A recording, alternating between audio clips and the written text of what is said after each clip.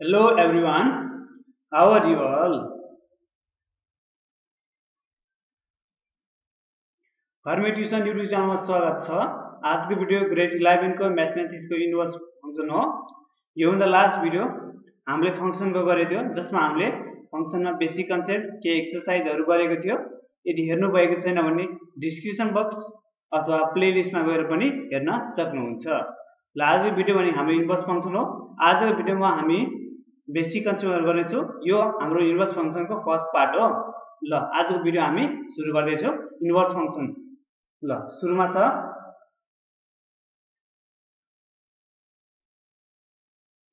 Number A, inverse image of an element. If f is such that A tends to B, then for every y belongs to B with respect to f is defined as a set of elements A which have y as an image called inverse image. It is denoted by f inverse y. ल यहाँ के बुझ्ने भनेको एउटा function define गरेछ A देखि B सम्म, A देखि B सम्म भन्ने एउटा फंक्शन डिफाइन गरेछ। जस्तै एक्जाम्पल हेरेर बुझ्नु, A देखि B सम्म एउटा फंक्शन डिफाइन गरेको छ। ल जस्तै अब एउटा फिगर ड्रा गरिदिनु, जस्तै यो A यो B छ, A र B एउटा फंक्शन डिफाइन गरेछ A देखि B सम्म f। अनि यो f भनेको यहाँ यो जस्तै यो x भयो भने यो के हुन्छ y fx हुन्छ। यो y भनेको बिलोंग्स टु B भयो, y belongs to B, y belongs to B with respect to f को रेस्पेक्टमा set of element A which have y as their image भनेको अब यो x भनेको एलिमेन्ट थियो, यसको इमेज भनेको y थियो। अब यो इन्भर्स भनेको यसको अपोजिट हो, यसको अपोजिट हुन्छ f इन्भर्स। f इन्भर्स भने यदि यो y यो के हुनेछ with respect to f define set of element A which have y as their image। अहिलेकोमा के थियो भने x को इमेज भनेको y थियो। अब y मा के हुन्छ भने y को अब इमेज भनेको के हुन्छ x हुन्छ। यसको उल्टा हुन्छ। फंक्शन f मा हुँदाखेरि x यदि x a को एलिमेन्ट थियो, यसको इमेज भनेको y थियो, y b मा थियो। अब b यसको इन्भर्स भनेको के हुन्छ, यदि y जस्तो अब x हुन्छ, x जस्तो y हुन्छ। अब इन्भर्स भनेको के यसमा इमेज चाहिँ के हुन्छ x हुन्छ। त्यही भन्नु खोजेको। f is such that A tends to B, then for every y belongs to B with respect to f is defined as a set of element A भनेको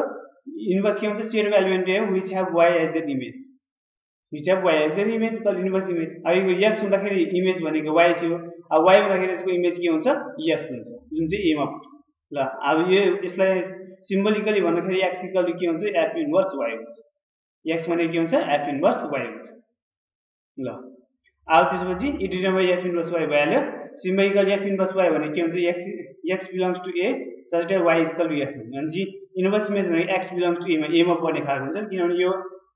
x हुँदाखेरि यसको इमेज y भयो, तर y हुँदाखेरि यसको inverse image भनेको के हुन्छ x हुन्छ। Inverse image f inverse y को इन्भर्स इमेज भनेको कुन हो x हो, जुन चाहिँ कहाँ पर्छ a मा पर्छ। त्यसैले x belongs to A such that y is equal to fx। ल जस्तै एउटा एक्जाम्पल हेर्नु, यो म्यापिङ डायग्राम हेर्नु त a भनेको 1 2 3 भन्ने छ, b भनेको abc भन्ने छ, 1 भनेको एसोसिएसन a सँग छ, 2 भनेको एसोसिएसन a सँग छ, र 3 भनेको एसोसिएसन c सँग छ। अब f इन्भर्स a को इन्भर्स निकाल्नु पर्यो भने जस्तै यहाँ y को इन्भर्स भनेको के थियो x थियो, यहाँ a को इन्भर्स भनेको के हुन्छ a भनेको एउटा 1 छ एउटा 2 हो। a को f इन्भर्स a भनेको के हुन्छ 1/2 त्यही गरे। त्यसैगरी f इन्भर्स c को एसोसिएसन कुनसँग छ 3 सँग छ, हुन्छ f इन्भर्स c भनेको के हुन्छ 3 हुन्छ। अब त्यसैगरी हाम्रो f इन्भर्स b सोध्यो भने f इन्भर्स b सोध्यो भने अब b को त कुनैसँग हुन्छ, त्यसैले के हुन्छ एम्प्टी सेट हुन्छ। यसो चाले बुझ्नु है। ल क्लियर छ होला। अझै पनि कन्फ्युजन छ भने कमेन्ट सेक्सनमा कमेन्ट गर्नुहोस्। यसमा यति बुझ्ने भनेको यदि x भनेको यदि x थियो भने यसको इमेज भनेको y हुन्थ्यो। अब इन्भर्स इमेज भनेको के हुन्छ यसको उल्टा हुन्छ क्या। हुन्छ यदि y भनेको a मा y जस्तो अब यहाँ a जस्तो यहाँ x मा भयो, यहाँ b जस्तो इमेज भयो। अब यो y भनेको अब इन्भर्स गर्दाखेरि इन्भर्स यसको y को इन्भर्स इमेज भनेको x हुन्छ क्या, भनेको सेट a मा पर्ने एलिमेन्ट हुन्छ भनेपछि त्यही बुझ्नु क्या। जस्तै एक्जाम्पलबाट पनि क्लियर छ। a र b भनेको यसको इन्भर्स इमेज भनेको 2 र यसको इन्भर्स इमेज भनेको 1 हुन्छ। यो बुझ्ने x इक्वल टु के हुन्छ f इन्भर्स y हुन्छ क्या। यो बुझ्ने सिम्बोलिकली। कन्फ्युजन छ भने अझै कमेन्ट सेक्सनमा कमेन्ट गर्नुहोस्। ल अब हामी next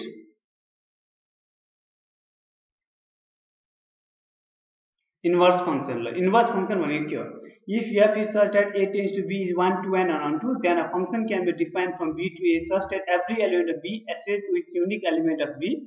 unique element of A, then the function defined from A to B A to B is known as inverse image of F and driven by F inverse such that B tends to A. के भनेको भने जस्तै यो हेर्नु त एउटा figure जस्तै यो दुईवटा सेट भनौं जसमा यो A र B छ यहाँ देखि एउटा फंक्सन छ F अनि F is such that A tends to एउटा फंक्सन A देखि B सँग F भन्ने फंक्सन डिफाइन गरेको छ यो फंक्सन F भनेको के हुन्छ 1 to 1 र अन टु फंक्सन यो हामीले पढिसक्यो 1 to 1 र अन टु फंक्सन भनेको यो भन्दा लास्ट भिडियोमा लास्ट टपिकमा 1 to 1 र अन टु भनेको यो हामीले अलरेडी गरिसकेको छौं यदि थाहा छैन भने आई बटनमा क्लिक गरेर हेर्नु होला ल 1 to 1 र अन टु को बारेमा अलरेडी थाहा छ ल अब त्यसपछि त्यो के भयो यो एउटा फंक्सन भयो A to B जसमा के छ F भनेको फंक्सन A to B जुन चाहिँ के छ 1 to 1 र अन टु हुनु पर्यो त्यहाँ function define from B to A अब अर्को फंक्सन एउटा डिफाइन हुन्छ B देखि A सम्म such that every element of B yes element set B को जति पनि एलिमेन्ट हुन्छ त्यससँग सेट A सँग एसेट हुनु पर्यो every element of set B every element of B चाहिँ के हुनु पर्यो asset with unique element of A सँग एसेट हुनु पर्यो then the function depend from B to A is known as inverse function of F and denoted by F inverse B tends to A भनेको F भनेको एउटा function थियो A देखि B सम्म जसमा यो फंक्सन F भनेको के थियो 1 to 1 र अन टु थियो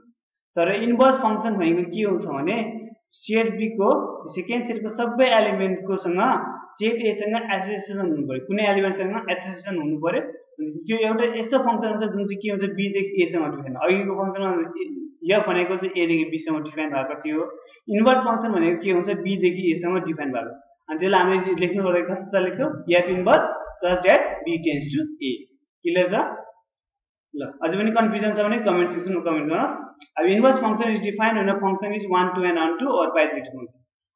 अब इन्भर्स तपाईले डिफाइन द इन्भर्स फंक्शन भनेर सिधै गर्न पाउँदैन जबसम्म यो इन्भर्स फंक्शन चाहिँ 1 to 1 र अन टु भनेर हामी प्रुफ गर्दैन तबसम्म हामीले इन्भर्स फंक्शन निकाल्न सक्दैन कम्युनिटी पोस्टमा पनि मैले एउटा राखेको थिएँ post when can inverse function be define inverse function कतिखेर डिफाइन हुन्छ 1 to 1 र 1 to 1 भएर पनि हुँदैन अन टु मात्रै भएर पनि हुँदैन दुईटै हुनु पर्यो 1 to 1 पनि हुनु पर्यो अन टु पनि हुनु पर्यो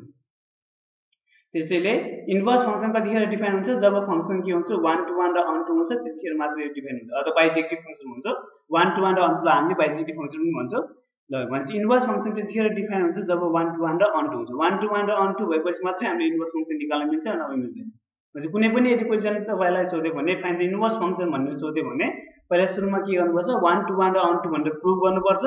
त्यो फंक्शन 1 to 1 र अन टु भएपछि मात्रै हामीले त्यसको इन्भर्स फंक्शन निकाल्न सक्छौं ल जस्तै एउटा एक्जाम्पल हेर्नु त एक्जाम्पल हेर्नु त एउटा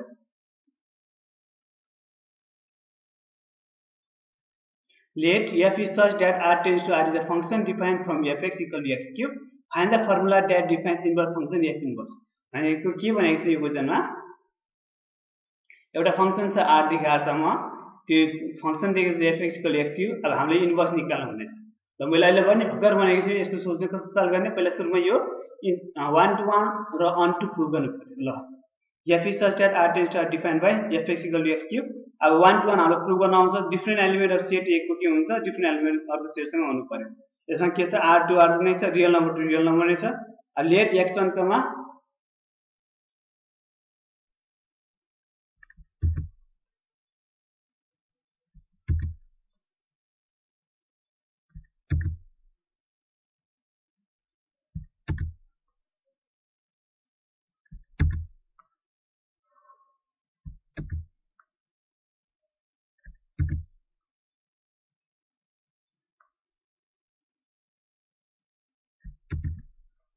यदि के गर्नु पर्यो यसमा late x1 x2 late x1 x2 belongs to r गर्नु पर्यो then fx1 equal to fx2 अब fx भनेको x क्यूब हो भने fx1 भनेको के हो दिस इम्प्लाइज के हुन्छ x1 cube equal to x2 cube अनि यहाँ क्यूबिङ को क्यूब रुट लियो भने के हुन्छ त्यो x1 equal to x2 यसले f के हुन्छ 1 to 1 फंक्शन यसको बारेमा पनि हामीले अलरेडी लास्ट भिडियोमा डिस्कस गरिसकेका छौं 1 to 1 फंक्शन कस्तो चाले गर्ने ल कस्तो चाले 1 to 1 फंक्शन डिफाइन गर्ने यो अलरेडी हामीले गरिसकेका छौं ल अब त्यसपछि नेक्स्ट 1 to 1 हामीले गर्यो अब अन टु फंक्शन पनि डिफाइन गर्नु पर्यो अन टु हो कि हैन हेरौँ त लेट अब एउटा भ्यारिएबल सपोज गरे p टेन्ड्स टु r एउटा p भने r छ सच दैट अब के हुन्छ p इक्वल टु fx लाई हामीले एउटा सपोज गरे p equal to x cube ल त्यसपछि के हुन्छ अब यहाँ दिस इम्प्लाइज के हुन्छ x इक्वल के हुन्छ क्यूब रुट अफ p अब क्यूब रुट अफ यो p भनेको के हामीले जुनसुकै नम्बर राखे पनि हुन्छ क्यूब रुट जस्तै अब हामीले क्यूब रुट अफ 8 भनौं 2 हुन्छ अब क्यूब रुट अफ -27 भन्नु यो पनि -3 हुन्छ भनेपछि यो भित्रको जुन यो नम्बर छ यो पोजिटिभ भए पनि नेगेटिभ भए पनि त्यसको क्युब रुट निकाल्न सक्छौ भनेपछि त्यो के हुन्छ सबै रियल हो यो 2 भयो -3 भयो अब अरु सुके जेसुकै राखे पनि हामीले त्यसको क्युब रुट निकाल्न सक्छ त्यो भनेको रियल नम्बरमा बिलोङ गर्छ बिलोङ्स टु त्यसैले त्यो भनेको के हो f इज के भयो onto फंक्शन भनेपछि यो दिएको फंक्शन जुन छ f x = x क्यूब यो onto फंक्शन भयो सरी 1 onto हैन 1 to 1 र onto फंक्शन भयो त्यसैले there hence f is 1 to 1 onto function so f inverse exist यदि दिएको फंक्शन यदि 1 to 1 र onto हो भने इन्भर्स फंक्शन एक्जिस्ट गर्छ अब इन्भर्स फंक्शन एक्जिस्ट गर्यो भने चाहिँ अब इन्भर्स फंक्शन हामीले निकाल्न सक्छौं अब हामी यसलाई के गर्छौं लेट y = x क्यूब भनेर सपोज गर्छौं y = x क्यूब और अब यहाँ यो x भनेको के हुन्छ क्यूब रुट अफ y अब x भनेको के भयो f इन्भर्स y किनभने हामीले अलरेडी डेफिनेसन हेर्न चाहिँ सुरुको डेफिनेसन भइसक्यो x भनेको के हुन्छ f इन्भर्स y त्यसैले यहाँबाट के भयो f inverse y = cube root of y which is the formula defined in the inverse function अब यो भनेको f इन्भर्स y = यो भनेको के हो इन्भर्स फंक्शनको डेफिनेसन भयो f inverse y = cube root of y भने यसलाई इन्भर्स फंक्शन भयो अब यो y भनेको डमी भेरिएबल भनेको यसलाई y लाई हामीले अरु पनि भेरिएबल रिप्लेस गर्न सक्छौं since y is a dummy variable and can be replaced by x अब यो y लाई अरु भेरिएबल नै रिप्लेस गर्न सक्छौं त्यसैले therefore f इन्भर्स x भनेको के हुन्छ क्यूब रुट अफ x यसैले हामी यो क्वेशन सल्भ गर्छौं अब यसको एक्सरसाइजहरु पनि हामी नेक्स्ट भिडियोमा डिस्कस गर्छौं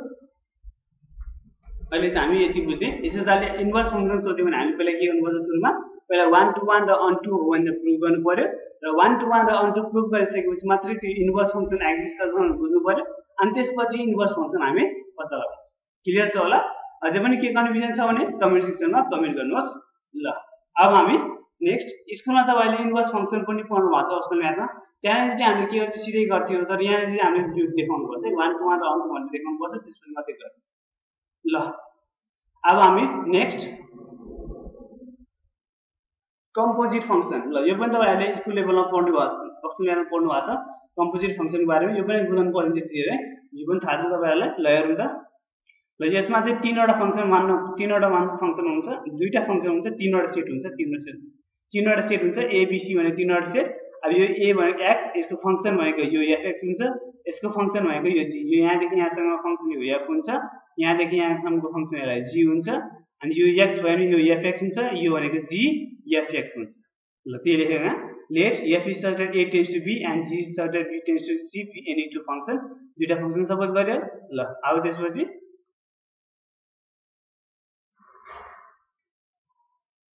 let a b and c be three set a b and c तीनटा सेट हो a function defined from a to b that is f tends a to b and another function defined from b to c c सम्म defined function like g tends to b tends to g such that b tends to then a new function defined from a to c called composite function defined by g composite f such that a tends to c यो भनेको यसलाई gof पनि भन्छ हामीले अथवा g composite f पनि भन्छौं यसलाई ल भनेको यहाँ देखि के भनेको भने g composite f भनेको कुन फंक्शन कुन हुन्छ यहाँ a देखि c सम्म जुन फंक्शन डिफाइन हुन्छ यो फंक्शन a ने के हुन्छ g composite f हुन्छ मान्छे a देखि b सम्म फंक्शन एउटा f भयो b देखि अर्को फंक्शन g डिफाइन भयो अनि कम्पोजिट फंक्शन भनेको a देखि c सम्म जुन फंक्शन डिफाइन हुन्छ ए हो म्हणजे g composite f such that a tends to c भनेको यो कम्पोजिट फंक्शन हो त्यही यहाँ लेख्या जस्तै अब एउटा एक्जाम्पल हेरौँ त fx = x + 1 छ gx = x² छ हामीलाई यदि g composite fx निकाल्नु भन्यो भने हामीले के गर्छौं g अनि फेरि ब्र्याकेट लगाउँछौं अनि त्यसपछि यो fx लेख्छौं g ब्र्याकेट अनि fx लगाउँछौं अब g ब्र्याकेट अब fx भनेको के त्यसो x + 1 यो राख्छौं gx + 1 अब यहाँ gx + 1 जस्तो के हो x हो यो gx जस्तो gx भनेको x² छ यहाँ x छ यहाँ x को ठाउँमा के छ यहाँ चाहिँ x + 1 अब gx भनेको x² छ यहाँ x को ठाउँमा यहाँ के छ x + 1 यो x² भने के हुन्छ x² नै हो तर यहाँ x भनेको के छ x + 1 को होल स्क्वायर यसैले हामी g कम्पोजिट अब यदि हामीलाई f कम्पोजिट gx निकाल्नु पर्यो भने के हुन्छ f लेख्छौ ब्र्याकेट gx लेख्छौ f अब gx भनेको के छ x² छ अब यहाँ fx भनेको के हो x + 1 अब यहाँ x भन्ने जस्तो के छ x² छ त्यसैले यो x² + 1 हुन्छ यसैले हामीले f composite g composite fx निकाल्न सक्छौं यो तपाईहरुले स्कुल लेभलमा पनि क्लास 10 मा पनि पढ्नु भएको छ असल म्याथमा फंक्शनमा कम्पोजिट फंक्शनमा त्यति बुझाउनु पर्दैन यो ल